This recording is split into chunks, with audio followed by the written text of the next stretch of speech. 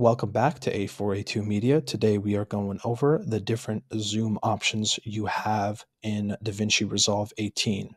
So firstly, we're going to go on the timeline, and there are three different zoom options we have. Firstly, we have the full-length zoom option, which shows the beginning to end of what we have inserted into the timeline. So that's what we are on now.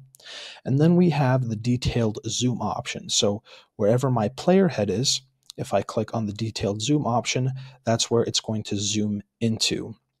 Now we also have the custom zoom option, which is right over here, and we can just drag it from the minus area to the plus area to zoom in however much we would like to.